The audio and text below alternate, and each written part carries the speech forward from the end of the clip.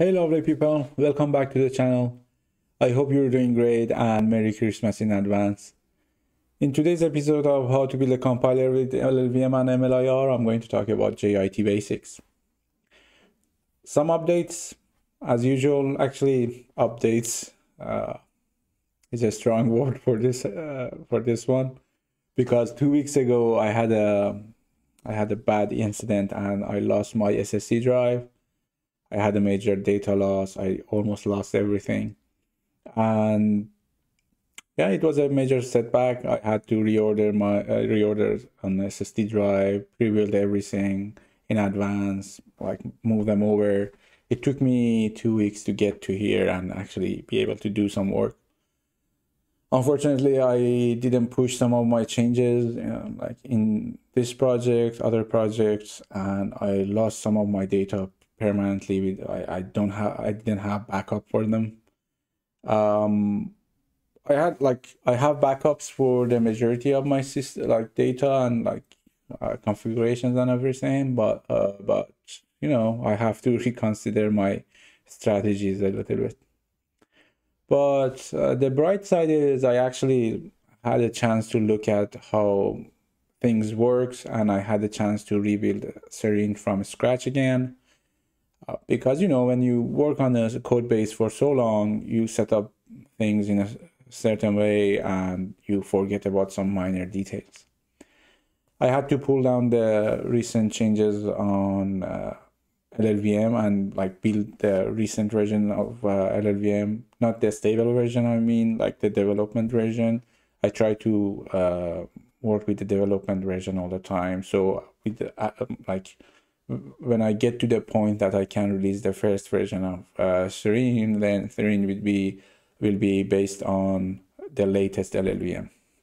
So because of that and all the API changes in LLVM, I had to make some adjustment to the compiler and I had to fix some of the issues regarding to compatibility.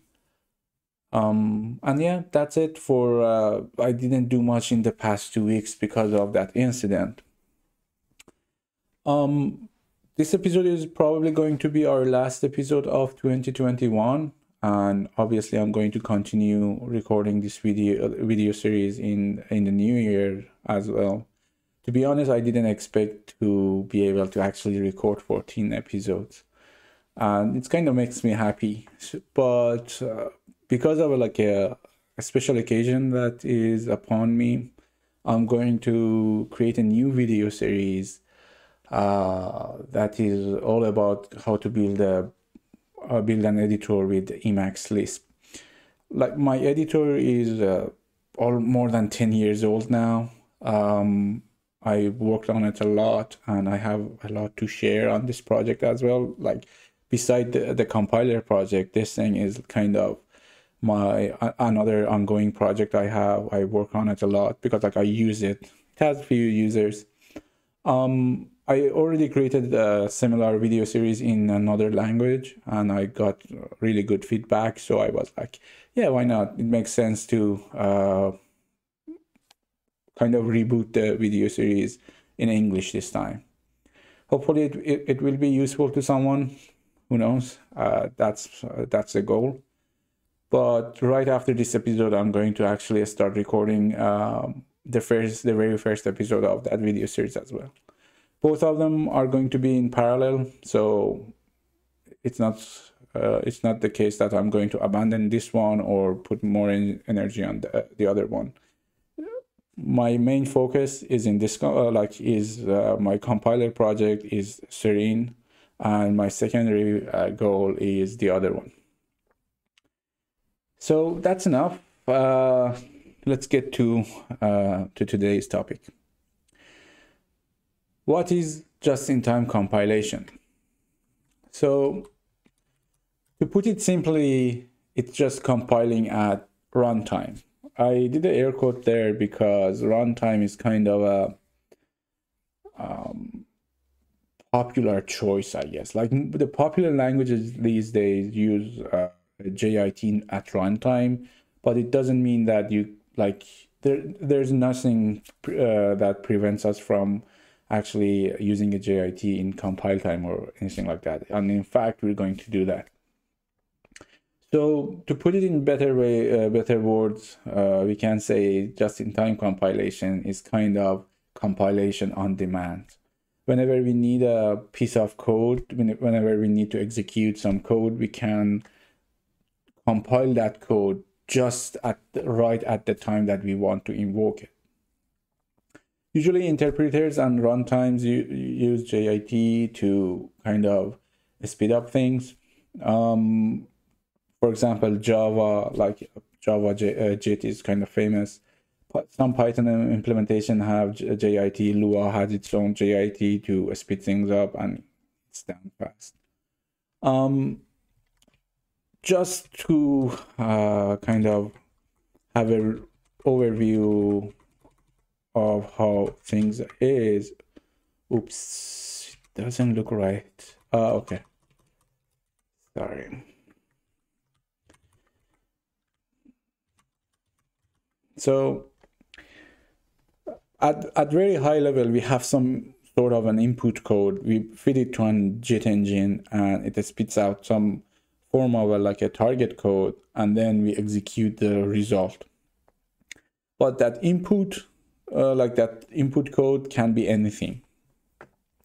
Sorry, it can be like a regular source code. It can be ASD, it can be bytecode or some sort of IR or whatever. Depends on the JIT implementation.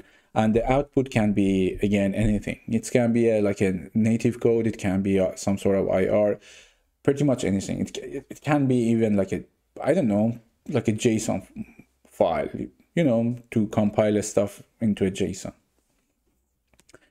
But the most important thing here is the JIT reads some sort of a code and generate the target code just at the time that we need that code to be compiled, right? To kind of show you more details, I need to kind of come up with an example.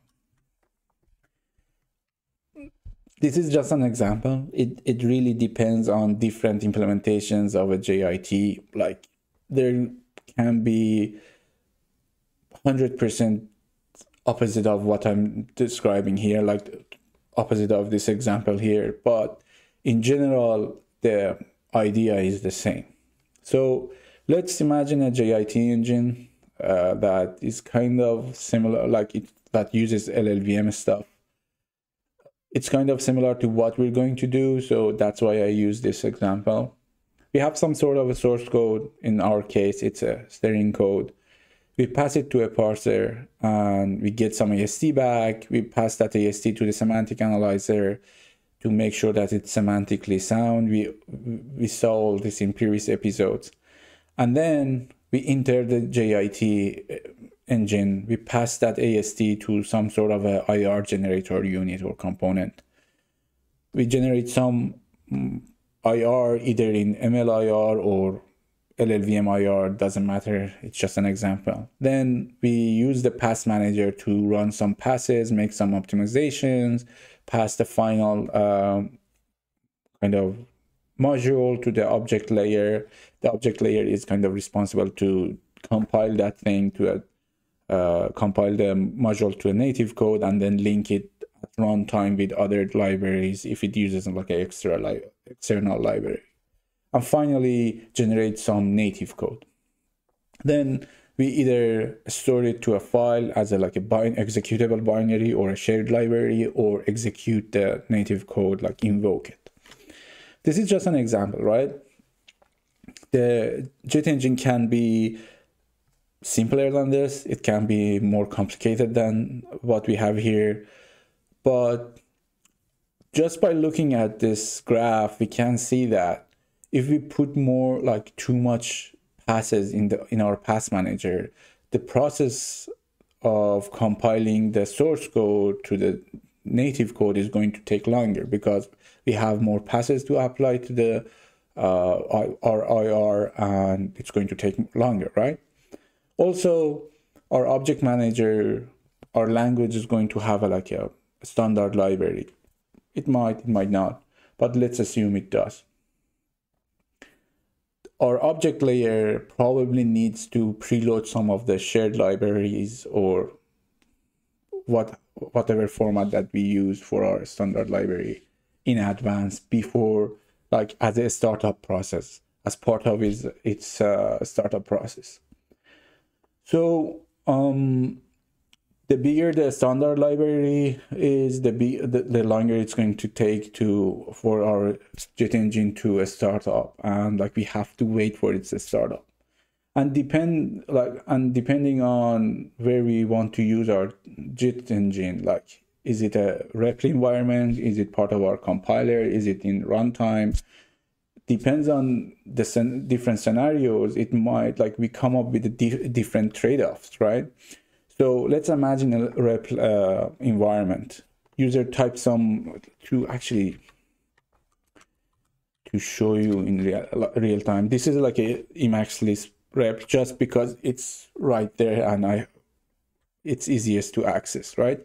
It's a REPL environment. If I write something here, right, I press enter, like the engine runs that expression for me and return the result, right?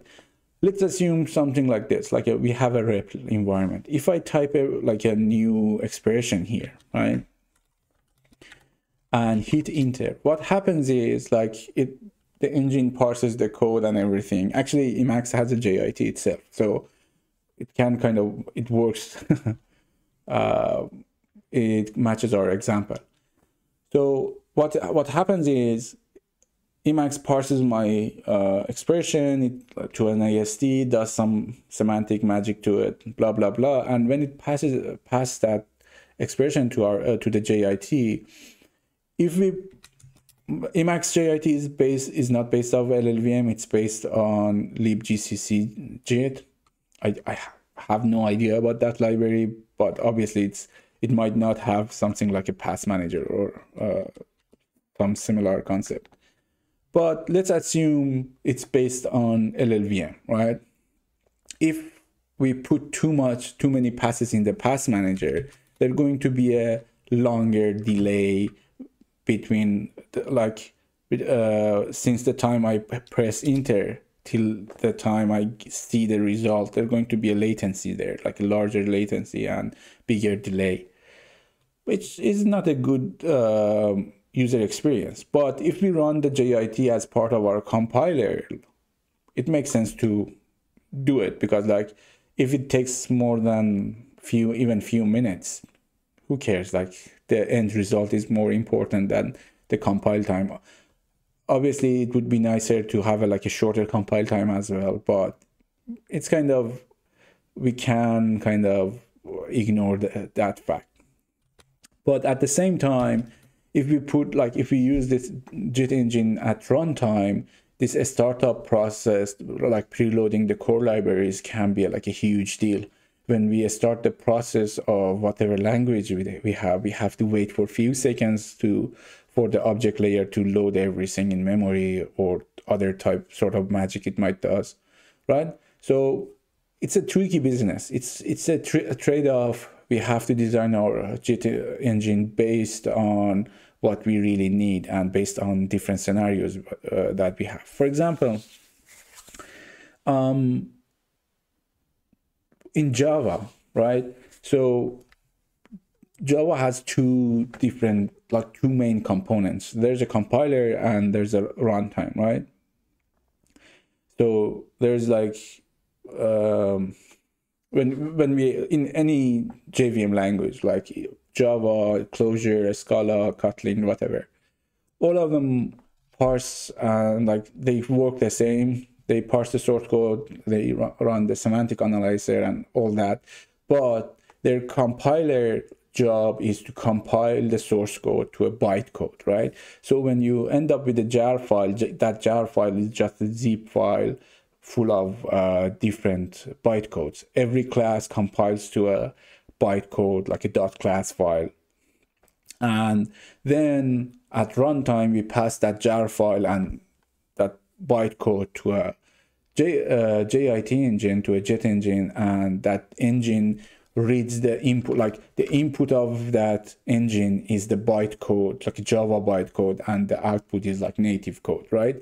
So it's a JIT engine that runs the bytecode, generate native code out of the bytecode and runs it, right? So it's like a two-phase operation in Java.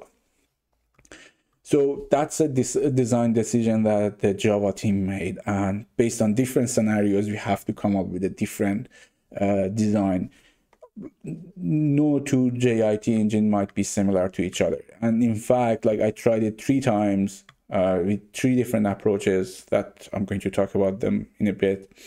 And well, each approach has some pros and cons, but at the end of the day, I have to see what works for me and what scenario is kind of the best for our own compiler. So also one more thing that I need to talk about before moving to why we need to use a JIT is that there's a kind of I had this discussion with a friend of mine, and he kept comparing a JIT with something like Python with an interpreter. So to clarify the situation, like they work the same, but they're not the same.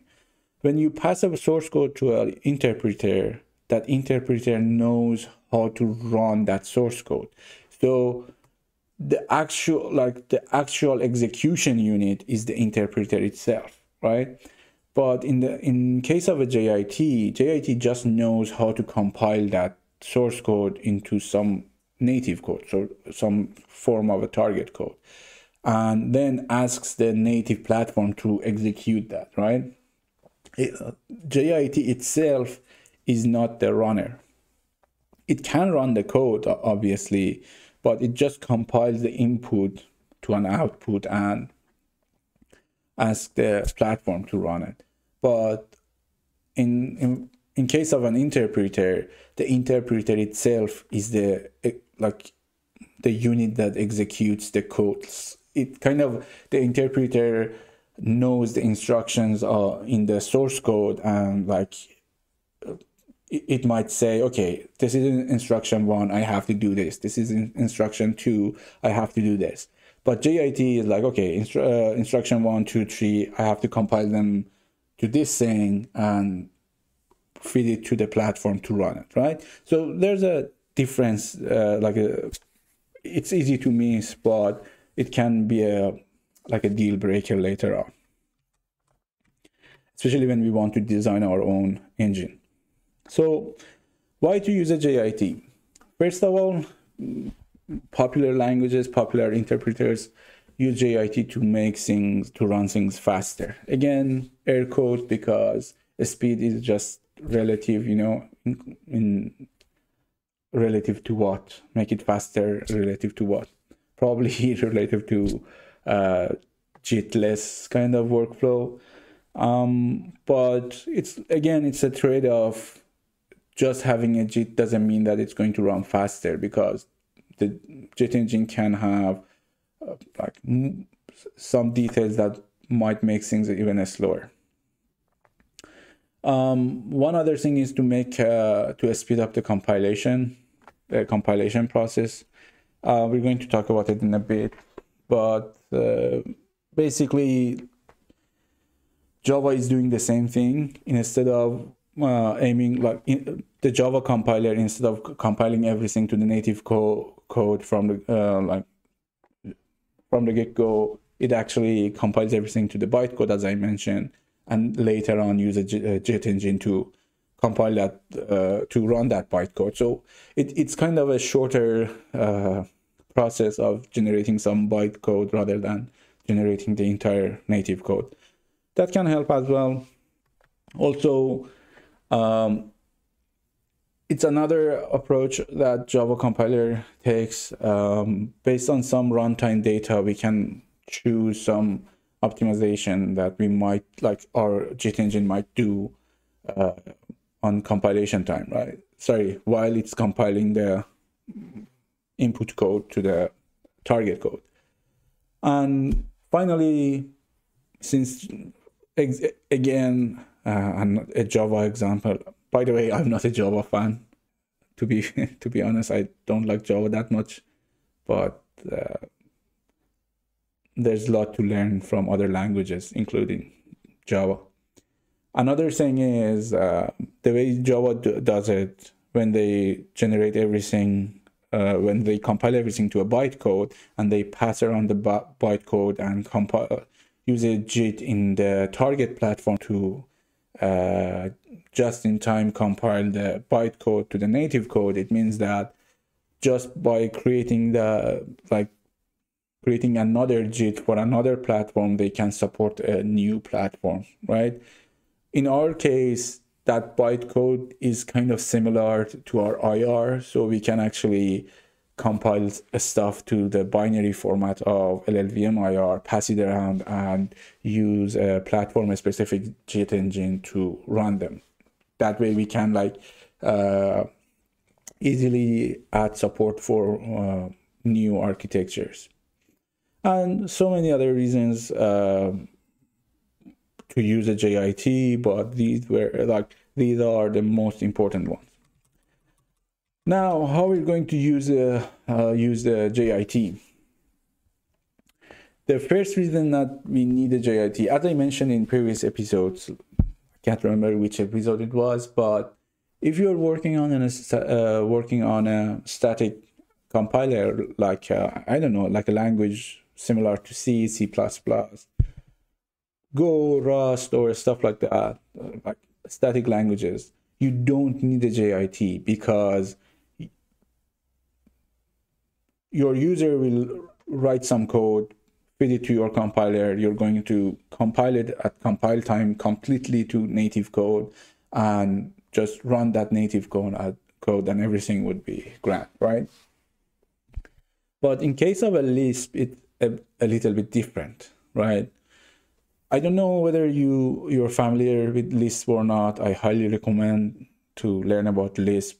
In general, there's a lot to learn. It's like amazing. But Lisp macros are amazing. I just can't say that. I have to show you, right?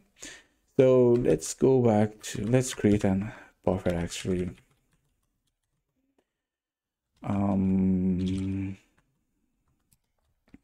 Yeah. So as you know, like if I define a function, to understand macros, I first need to tell you about functions. You already know about functions in any language, but let's go with a really simple example here. Let's have a function that adds 1 to its input, right? I execute that function and then I can actually call that function. You can see the result on the bottom of my screen, right?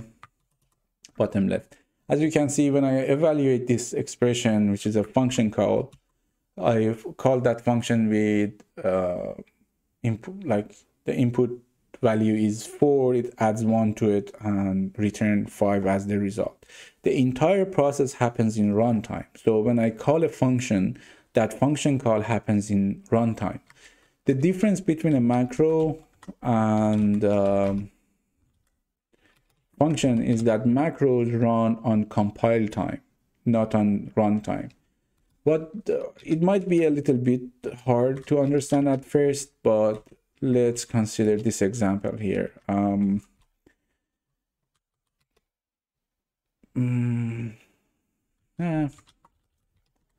Why not? Let's do it like this.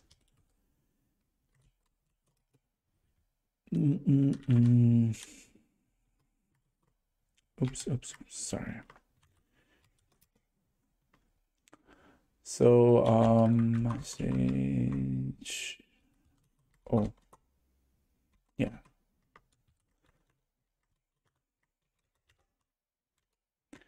Or name, for example, right?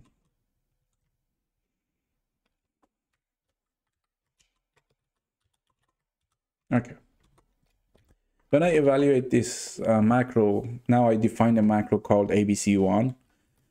It gets two parameters, x and name. If x is nil, it's going to return nil. Otherwise, it's going to return message and replace the value of name it here. Like it's like a template, right? So if I run it, let's say t, you can see that it's like blah Sam, right? To this point, there's no difference between a function and a macro, but the difference is I can actually expand this macro to see what was the macro, right?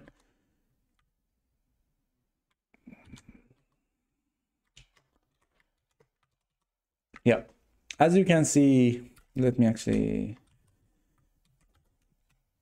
make some changes here. You can see the result on the right panel. So if I run this code right now, as you can see here, this macro call, this function call or macro call, better to say macro call, expands to this form, right?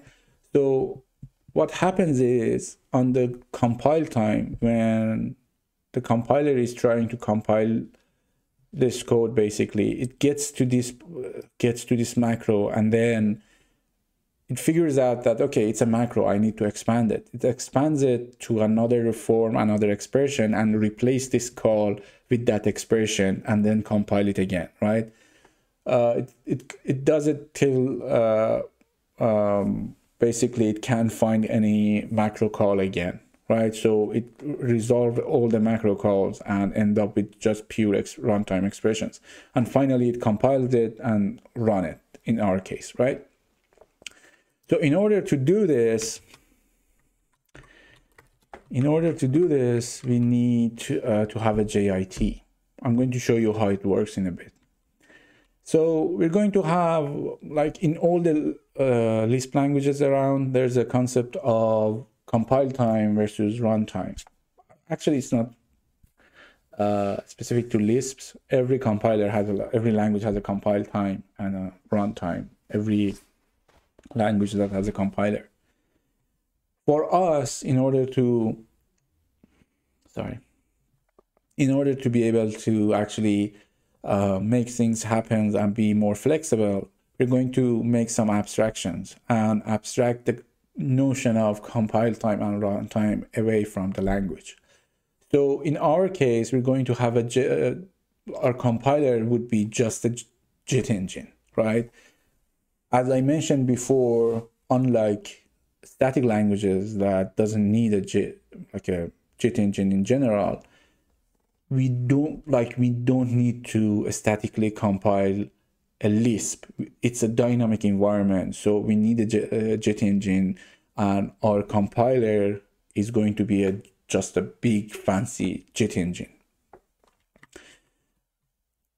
If we do this, if we have a good JIT engine running, we pass a Serene source code to it, it's going to generate some native code that can be used both in compile time and runtime as well. So it's kind of makes this distinction of compile time and runtime kind of blurry, right? Like we don't know whether we are in compile time or runtime. It's just it makes a good abstraction if we look at our compiler that way. So again, to show you some pictures and graph of how it might work. Sorry. As you can see here, like this is in my head, and it's like super simplified version of our JIT engine. We have some sort of Serene AST.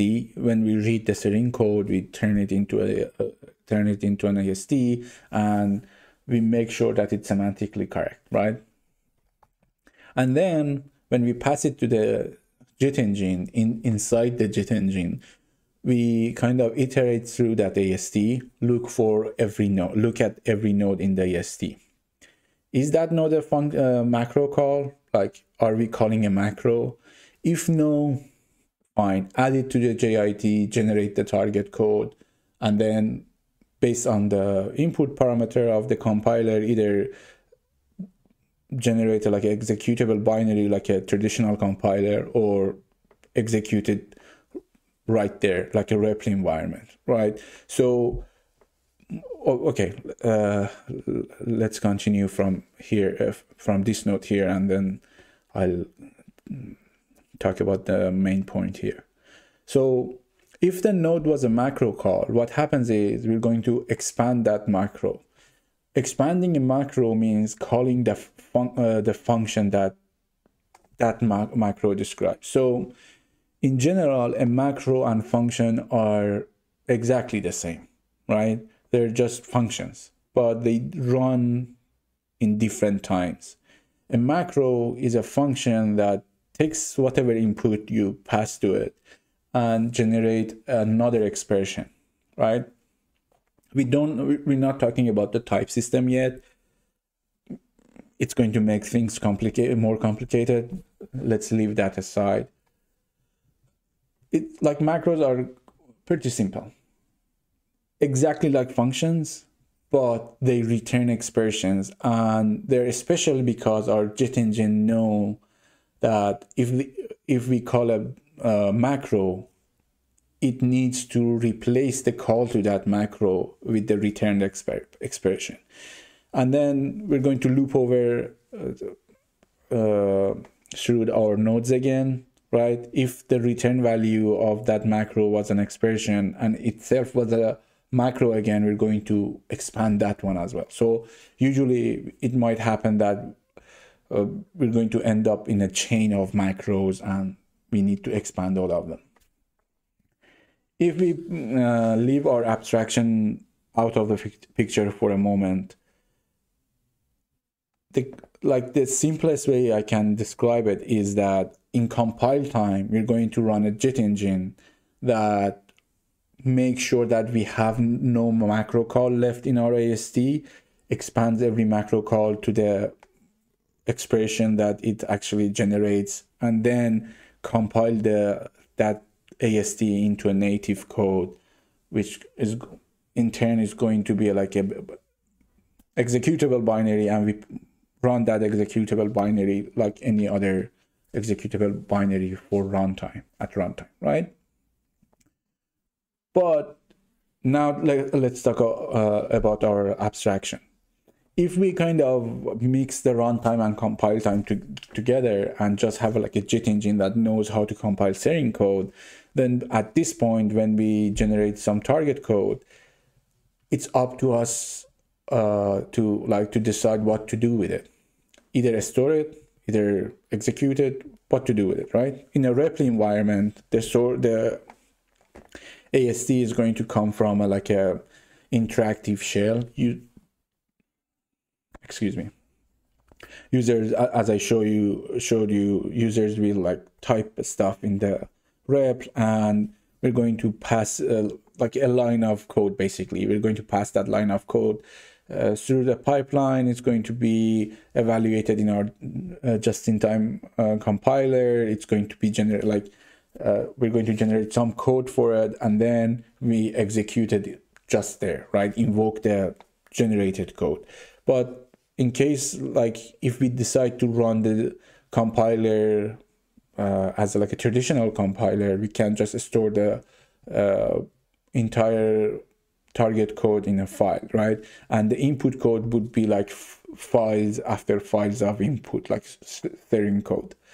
And also, by doing this means we can run our JIT engine again in runtime. You know, users might like import the JIT engine, set it up, and run it to do some stuff with it.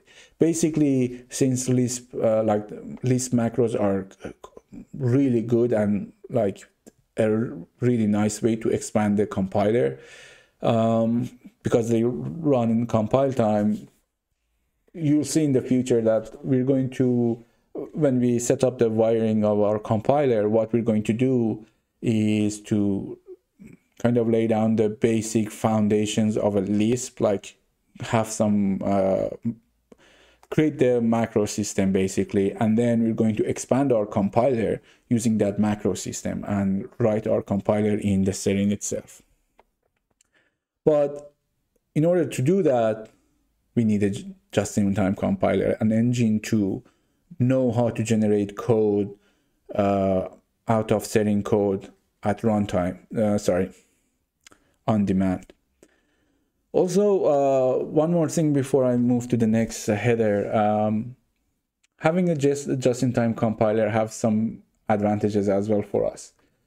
Imagine we want to run our just-in-time compiler or JIT engine as a traditional compiler. We pass like a code base to it, and we ask it to compile it to target code, and then we're going to store it in native binaries or shared libraries or whatever, right? Since it's going to be an on-demand compilation, when we read the entire source code and we created the ASC and even like generate the IR for all the modules, all the ASCs that we have, we end up with few dozen modules or I don't know, any number, right? Then in case of like an executable binary, there's always a entry point to the binary, right? A main function, for example. We can ask the just-in-time compiler to, okay, invoke this function for me, or like compile this function for me. And then it would be up to the just-in-time compiler to figure out what functions the main function is using, and like it creates like a dependency tree of different functions, like a control flow graph. If you don't know what that is, don't worry. I'm going to talk about it in future episodes when we get to the time that we need like CFGs. CFGs. So it's created like a control graph. It can like eliminate dead code. I don't know, like just compile the stuff that we need for that entry point. So I don't know, we might have a project that has like 50 functions, but depends on the entry point of that executable binary, we might end up compiling only like 15 functions, right? Like 10 functions. And those 10 functions only would end up in our final binary. That's one other advantage of using a JIT engine. It helps us to make smarter decisions, as I mentioned earlier. But how it works with LLVM and MLIR. As I mentioned earlier, I tried 3 different approaches. MLIR itself has a JIT that is based on LLVM's JIT library. I'm going to like the org basically. I tried it. It's really good. The input is MLIR modules, and you can generate native code with it. It works great, but had some limitations that might not be a good choice for us. That was the first approach I tried, and I'm going to talk about it. We're going to have an episode about MLIR's JIT, because it might be useful to other people, and it's still a fun idea and a good idea to study the source code to see how they done it basically. LLVM itself has some JIT implementations. MCJIT is deprecated. I'm not going to talk about it at all. I didn't use it because I knew that it's deprecated and we shouldn't use it really. There's LLJIT and lazy LLJIT actually, right? So LLJIT is just like a JIT engine that gets LLVM IR modules and compiles them to native code. Lazy LLJIT is like a subclass of LLJIT, which is lazy. It just compiles the stuff, compiles symbols right when they get invoked, right? When we want to invoke them, actually. We're going to have a look at both of them. Both of them are based on org version 2 library. I tried both of them as well. They have, again, some limitation for scenarios that doesn't fit Serene, so I had to actually use the orgv2 API to create a JIT engine myself. I read the code of other like LLJIT, lazy LLJIT, and MLIR JIT, and used their codes and their ideas as like a guideline for myself. But yeah, that's what we're going right now. It's not finished yet, but I'm going to talk about that one as well. It's a good practice, actually, not good practice. It's a good idea to learn more about orgv2, to learn like how layers work, how to create a new layer, blah, blah, blah.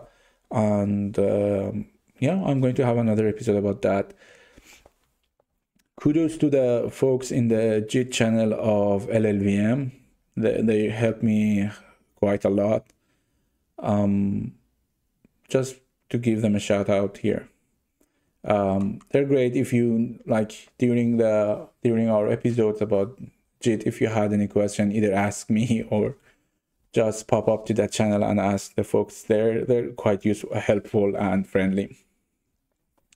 This is it for today, folks. In the future episode, we're going to start with the MLIR's JIT first and move forward in order that you can see right now. So our own implementation is going to be last. That way I'm going to have more time to finish it. If you like my work, please subscribe to the channel and consider to leave a like. Again, Merry Christmas and have a fantastic time. Take care.